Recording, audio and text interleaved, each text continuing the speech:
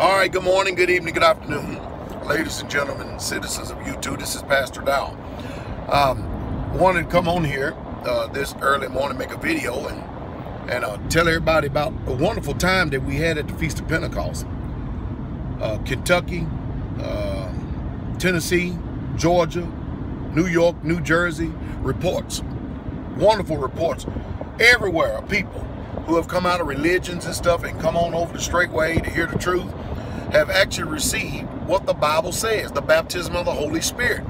And, you know, I'm amazed. I'm constantly amazed at how that the Bible speaks about the Holy Spirit from the beginning to the end. And he was made available. Of course, I've been filled with the Holy Spirit for 25-something years.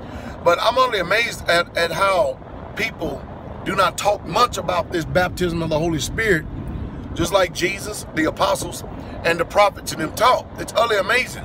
And you have people out there deceiving people, thinking that they can receive the Holy Spirit when they study the Bible and study the scriptures. That is not what the concrete application of Acts chapter 2, not only Acts chapter 2, when you go read Acts chapter 10, start at verse 44 to the end, Acts 19, verses 1 through 8, 1 Corinthians 14, read 1 through 5. And then read Isaiah 28, 11 and 12. And then go read Joel 2:27 to the end of that chapter.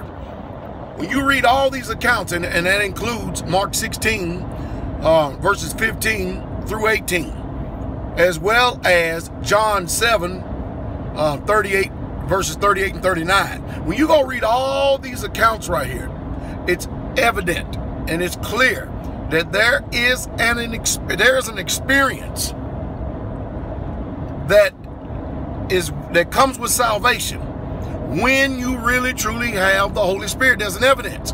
Go read it for yourself and then go back and ask your preachers and teachers, why come we don't have this experience? Go read Acts chapter 2, verses 1 through 4, and really pay attention to verse 4. Because see, there is something that takes place, and you can't go out and buy Rosetta Stone and expect to learn this language. This is something that the Spirit give utterance. But anyway, we're happy for all of y'all newly born again Israelite saints of the Most High. Y'all be encouraged. Pray for Pastor, all right? King coming.